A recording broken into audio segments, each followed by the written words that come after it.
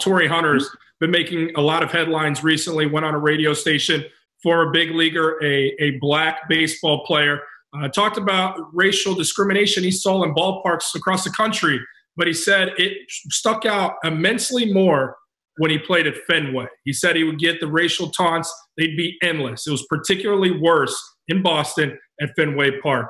How do you react to hearing that? You've been at that ballpark a lot.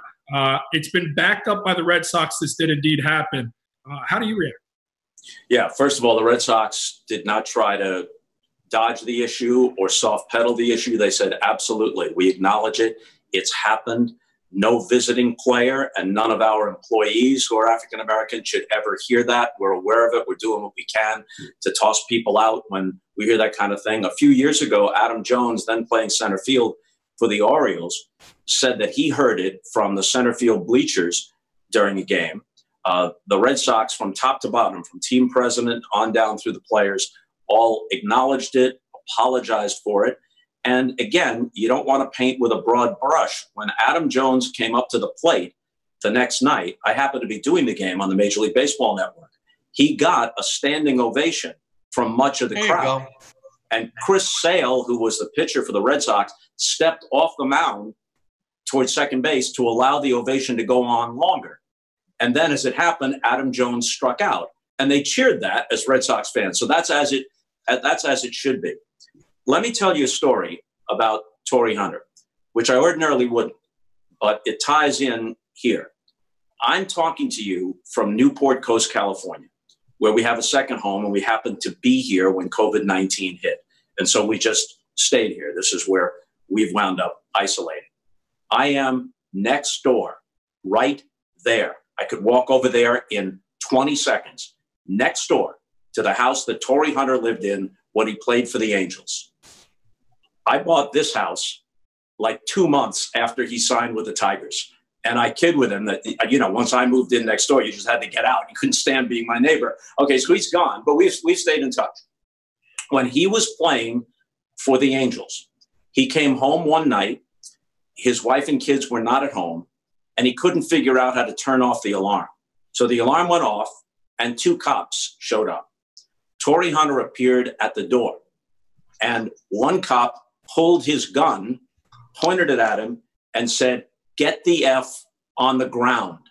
The second cop, who was the younger and least senior, had his gun out too, but had it pointed toward the ground. Torii, who is as nice a man as you could ever meet, Torii Hunter, standing in his doorway, said, "I live here. I'll go and get my ID." The senior cop marched him into his own home next door, right there, with a gun at his back. All right, now nothing came of it. The second cop finally said, "I think I know who this is. I think it's Torii Hunter." Nothing terrible comes of it. And eventually the police apologized. The Angels stood up for him and Major League Baseball stood up for him. They lodged a complaint. I don't know, and neither does Torii. I talked to him just last week about this.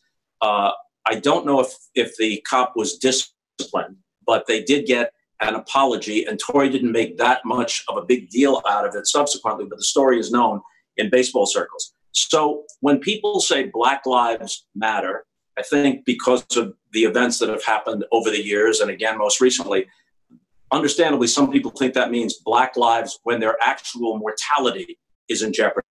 But the bigger meaning of Black Lives Matter is that could never have happened to me at the house next door. It isn't just your living and breathing life. It's how the life you live is affected, your opportunities, and even knowing. I'm sure that Torii Hunter has wonderful, close relationships with white players and white friends who would go to the last mile for him as he would for them. So he knows that's true. But we all also have to know that what happened to Torii Hunter is also true. And it's a part of his life that would never be a part of mine, but Jordan, it could be a part of yours. Yes. In 1996, I'd just come back from hosting the Olympics in Atlanta. Jackie Joyner-Kersee is one of the great Olympians of all time. She's from East St. Louis, Illinois. And I lived in St. Louis most of my adult life. My son Keith was then 10 years old. About a week after the Olympics, Al Joyner, Jackie Joyner-Kersee's brother, who was a less noted Olympian, but he was a medalist in the triple jump. He was stopped by the police driving a nice car through a suburban neighborhood. And he was hassled until they figured out who he was. That prompted me to tell my 10-year-old son, Keith, who from the time he could think was a sports fan. So we're driving around, and I said, Keith, I want you to know something. And this was the example I used. Ozzie Smith and I are virtually the same person.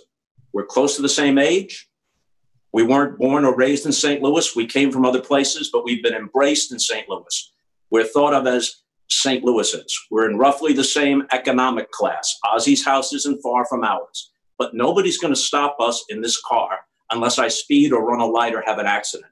But Ozzie could be stopped because he's black in a car like this. They'd probably recognize him and say, oh, Ozzie, have a good game tonight. But that's an indignity. That's something that's an assault on your person, even if you're not physically hurt. And I don't think that was anything heroic on my part. What I'd like my black brothers and sisters to understand, and I think most of them do, is that millions upon millions of white Americans may not get it completely because we can't walk in their shoes, but our hearts are in the right place. And I think that the vast majority of white people that I've grown up with and spent time with would have reacted the same way. Not just to George Floyd, they would have reacted the same way to Al Joyner or to Torii Hunter. There are more allies out there than the present horrible events may lead people to believe. But that doesn't soft pedal the horror of those events and the fact that we have to figure out good intentions by most people are not enough to stop the horrors perpetrated by some people. We got to figure out how we can do better.